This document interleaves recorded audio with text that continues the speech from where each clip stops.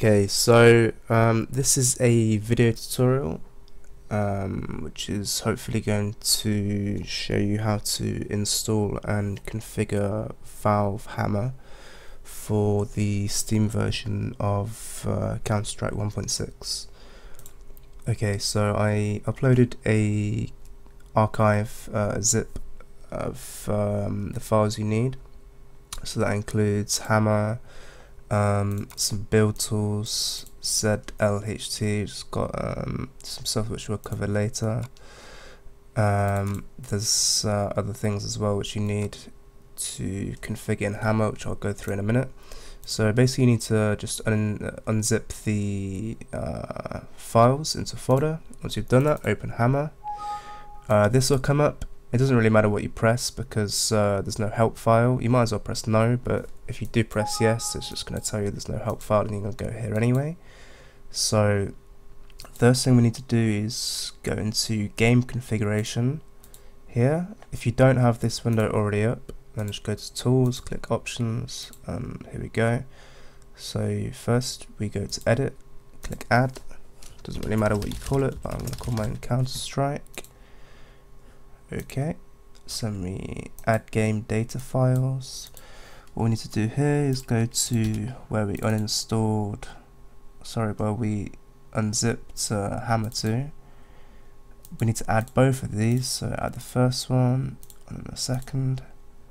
Okay, now we need to go down to game executable directory. Right, so we need to go to our Steam folder.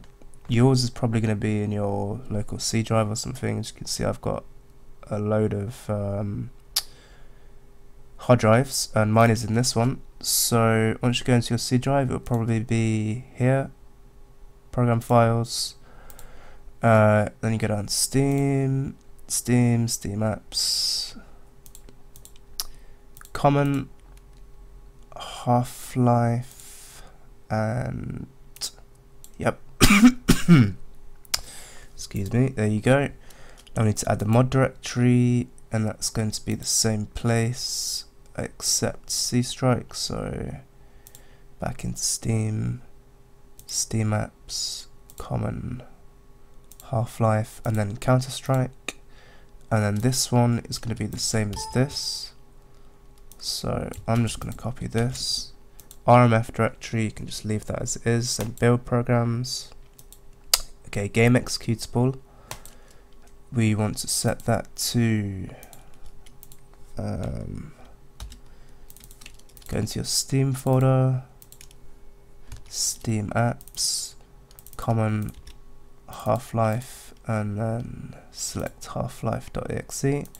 And to be honest, this part is so when you compile your map, the game will automatically load and load the map. But I've not actually managed to get this part working, so this value may be wrong, but it won't really affect how you make maps. So then you need to load Counter-Strike yourself and load the map, but we can go over that later. So then we need to add the ZLHT build programs. So we need to go to our Hammer folder, go into ZLHT. Okay, so we want to add CSG here. Then we want to add the BSP, then we want to add Fizz, and then finally we want to add RAD. Okay, so we're done there.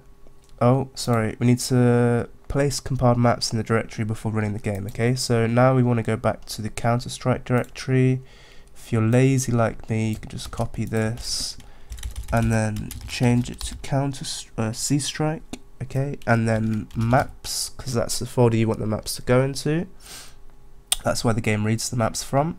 So now we're done with this part. We want to go to textures. I've already got these added, so I'm just going to remove these so you can see how it's supposed to be done. So we want to add a WAD file.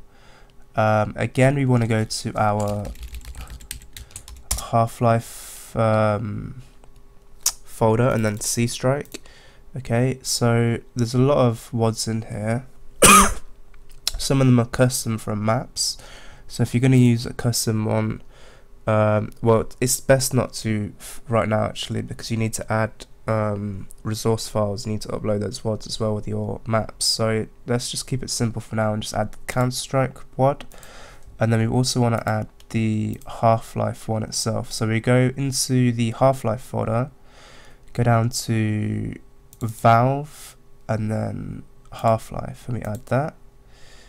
Okay, yep, and then it's done. So now we go on new, and I'm just showing you that this is set up because this is going to be in a different tutorial on how to actually make a starting map.